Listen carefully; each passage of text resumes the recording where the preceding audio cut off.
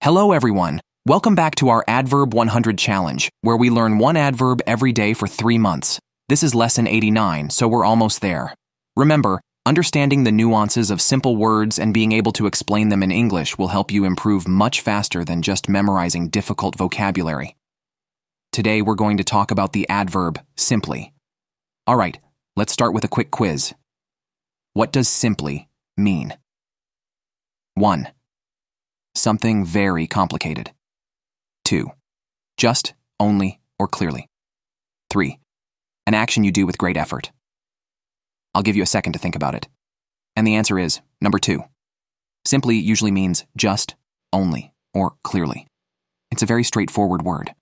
Now, let's think about the feeling or image of simply. When we say simply, imagine something easy, clear, and direct, like taking a single step or pressing a button. Nothing complicated, just straightforward. Now, let's explore how simply is commonly used in everyday situations. Think about when you want to say that something is just or only one thing.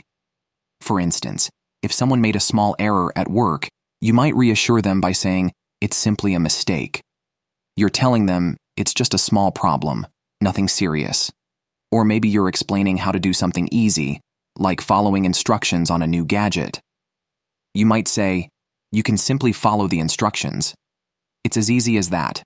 Just follow the steps and you're good to go." And when you're really impressed by something, like a delicious meal at a restaurant, you might say, "The food is simply amazing." Here, simply emphasizes how incredible the food is without needing any fancy words.